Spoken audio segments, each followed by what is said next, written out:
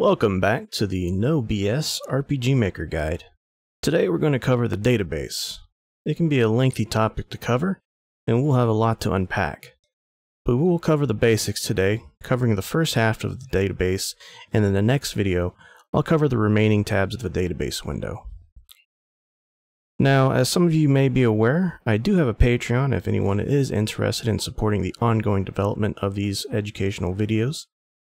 All support is appreciated, but it is not required, as I will continue to make these videos as time allows. With all of that said, let's jump into the video and get started. In RPG Maker MV, the database icon is represented by a gear in the top toolbar. Other versions of RPG Maker have it represented with a different icon. So if you're following along with me on an earlier version of RPG Maker, this may require you to adapt some of the information I provide to you today. Let's go ahead and click on the database icon. On your first time viewing this window, you'll have the Actors tab selected by default. If you are following along on your own project, please select the Actors tab if you haven't already. The Actors tab is where you will create your entries for player characters. These will be your party members.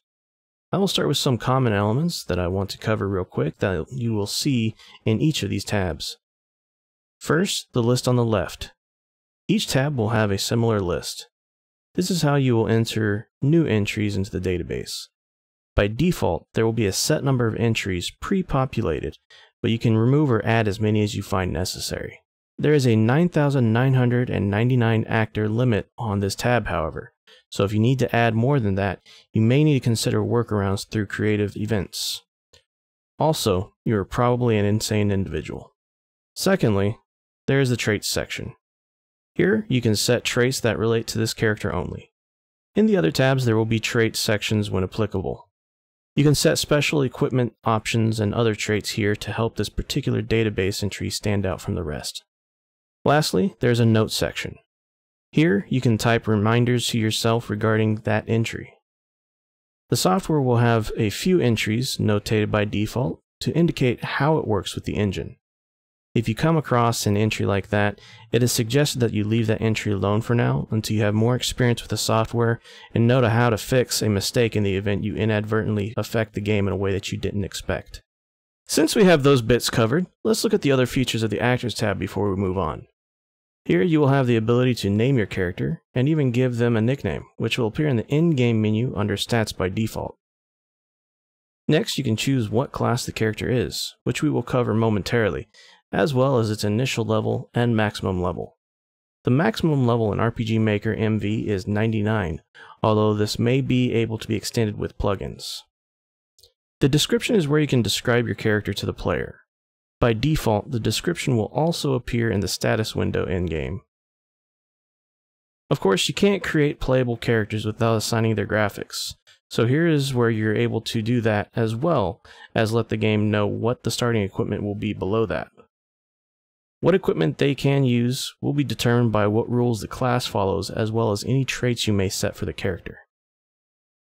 Moving on to the Class tab, here's where you'll create classes or jobs that the actor can fulfill in-game. If you want multiple characters to have the same class, you can set specific global traits for the class, where they will be shared between all characters in that class. In addition to the traits, the parameters and experience curve can be manipulated here. The experience curve is simply based on a base value as well as an extra value that is further altered by two acceleration sliders to allow you to manipulate how fast or how slow your character will level up. The parameter curves are an even simpler set of screens. Here you can set values based on the level. You can choose from 5 quick settings, or you can manually enter values.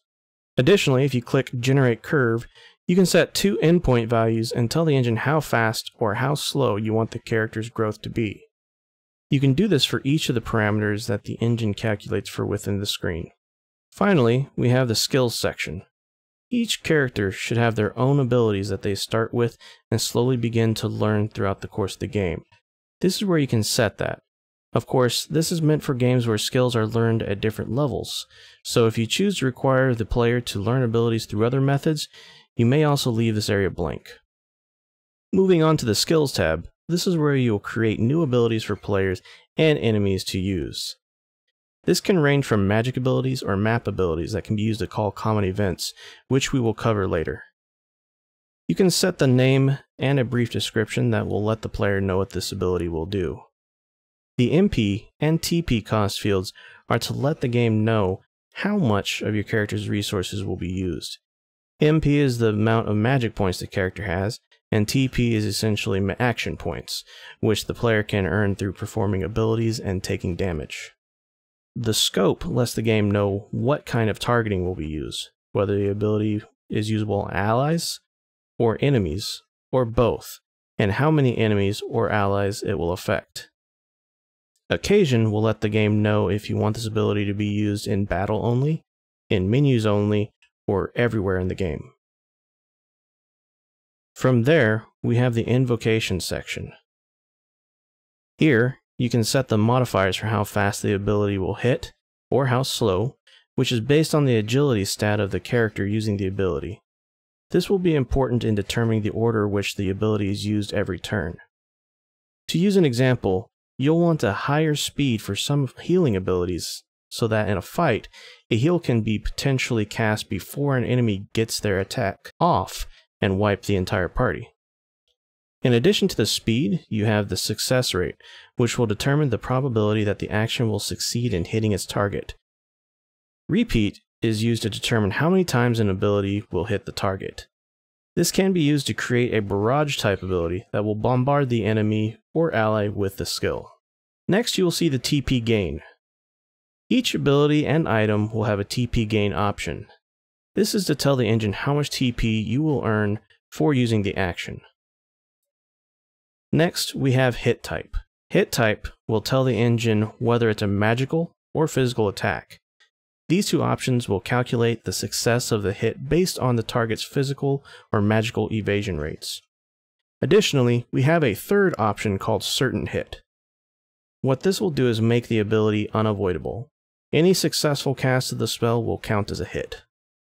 Lastly, we have the animation. This is self-explanatory as it tells the engine what animation you would like to play when the spell is used. Moving on, we have the message section. Here, you can tell the game what phrase you would like to use when casting your ability.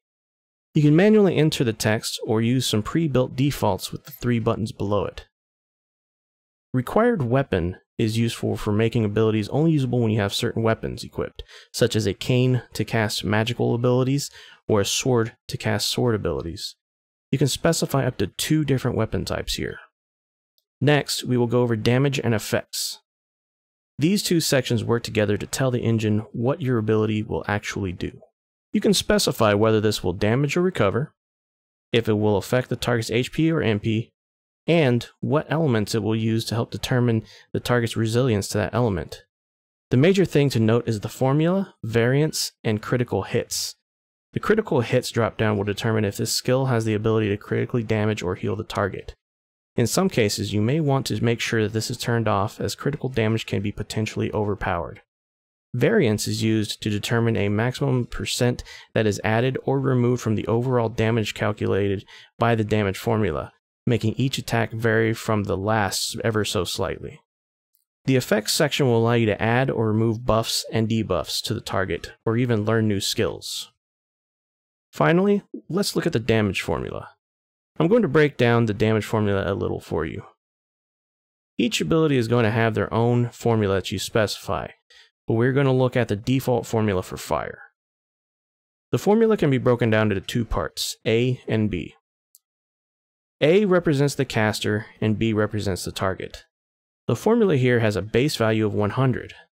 The formula assumes order of operations by default and will multiply or divide before it will add or subtract.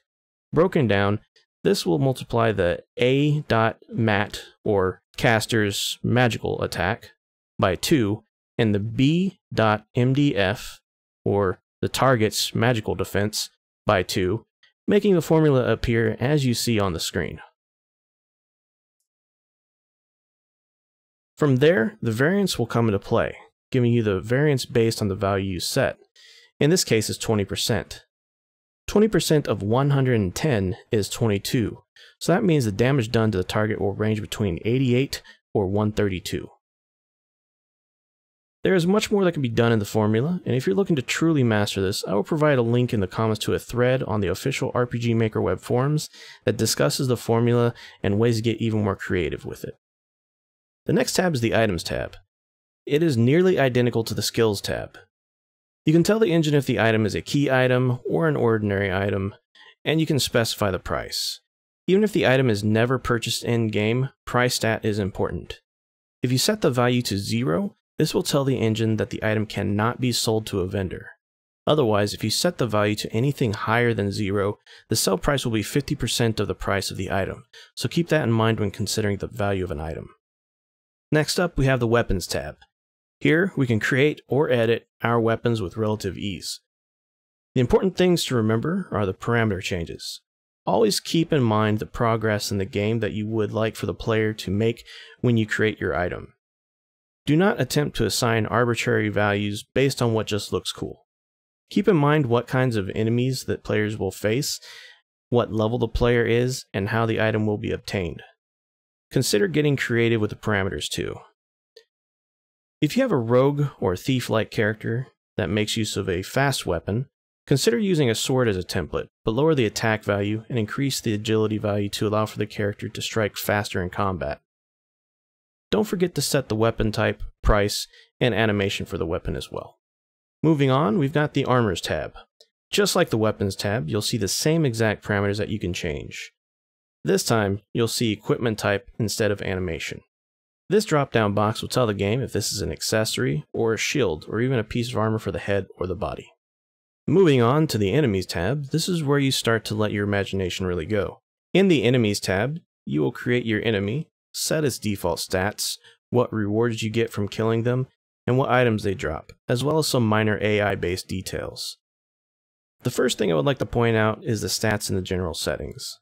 These are going to be static values. Each enemy will maintain these stats throughout the game.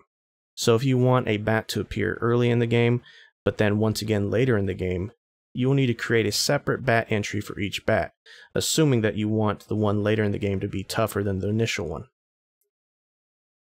When setting their stats, always keep the damage formula for skills in mind, particularly for the relevant segments of the game they will be faced in. The rewards section allows you to reward the player for competing in combat with this enemy. It is important to set the value based on factors such as how many of these items you'll typically face in battle, and how fast you want the players to be able to purchase items or level up. The drop items section is rather self-explanatory. Here, you can set up to 3 items that the enemy will drop. These items can be from the items, weapons, or armors database. In addition to choosing what you would like for them to drop, you can set the probability of how they will drop. For some items, you may want them to drop all of the time, which you can simply set by setting the probability to 1. Other cases, you may require the item to drop far less frequently. Determine how rare you'd like for an item to drop, and again, keep in mind how many of these enemies you'll be typically facing in combat, and set your probability based on that. You can always come back and modify the probability if you find your items are dropping too infrequently or too often. Lastly, we have the action patterns. This is where you will specify the abilities the enemies can use, when it is used, and the rating. The rating determines what move is standard, and then chooses other abilities to use depending on the rating value of the others. The standard ability will be the highest rated ability that meets the conditions. From there, it will look for other abilities meeting its conditions and determine their usage frequency. An ability 1 rating below the standard will be used 2/3 of the time, and any ability 2 rating below the standard will be used 1/3 of the time. The conditions you set can vary based on your creativity. You can make an enemy use a special ability every few turns, when its HP is below a certain percent, or even try to use an ability only if a switch is turned on. Next up, we have the Troops tab. In the Troops tab, we will be able to set our encounter patterns up. As an example, let's say you are in a cave of bats. Sometimes you'll fight 1 or 2 bats, but maybe you want to fight 3 bats. You can set all of those variations here. The Troops tab is important for your combat because you won't be able to start combat with your game's enemies without setting your troops, even if the only enemy you face is a single enemy. When you add an enemy or remove an enemy, you can click Auto Name and it will name the troop based on what the enemies are in the group. Additionally, if you want to test the enemy placement on the screen in certain environments, you can change the background. Of course, testing battles can be important, so RPG Maker has the ability to test battle from the screen as well. This will be important in determining enemy difficulty as well as how many enemies feels right to have in the battle.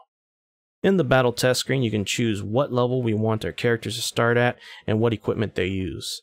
They can use the Initialize button to reset the character to its initial starting values as well. Additionally, you can choose which actors are used in the battle, even choosing to not bring extra characters in if you like. Finally, we have the battle event. This works the same as common events and map events, which we will cover in a later video. Here, you can set the conditions and the span for when and how often this event will play out in combat with this troop. This can work real well for giving the player a tutorial in combat in the game, or even allowing for a story to play out during a boss fight. As with events in the map, you can have multiple pages available, so make use of it as much or as little as you like. And with that, we'll conclude the scope of this video for now. There's so much to do in the database window that I'll have to cover the rest in a later video, but this should get you a good start to creating your game. If you have any questions regarding anything covered in this video, please let me know in the comments and I will do my best to help you out. So, for today's homework, I want you to begin creating your first character. You can use custom artwork or even use what comes with RPG Maker by default. I want you to get creative with it, but you can do as little or as much as you want. Come up with a name, backstory, and nickname for your character. Consider adding some special traits your character may have. Maybe create a special class for them to determine their parameters, what abilities they can learn, and what kind of weapons and armor they can use. For bonus points, consider creating a new entry in each of the databases we covered today, including an enemy for your character to face. Share with me your creations as well. You can either reply to the tutorial on rpgmaker.net, or reply to the thread on RPG Maker Web with any screenshots or videos that you make. The links are in the description. Additionally, you can just email me your screenshots or links to your video. I'll include the email in the description as well. As always, if you like this video, please consider subscribing. Likes and dislikes are appreciated. Leave a comment letting me know if this helped you or if there's anything else that you would like for me to cover in a future video that maybe needs more explanation. If you are interested in supporting these videos, consider becoming a backer on Patreon. When we have enough backers, I will be doing monthly art postcards, so if you'd like to receive a postcard in the mailbox every month, this is something to consider. Also, I stream on Twitch every Monday, Wednesday, and Friday, so if you want to watch me possibly fail to play video games very well, consider following me on Twitch. Links, as always, are in the description. That said, I hope you have a great day. Stay salty, friends.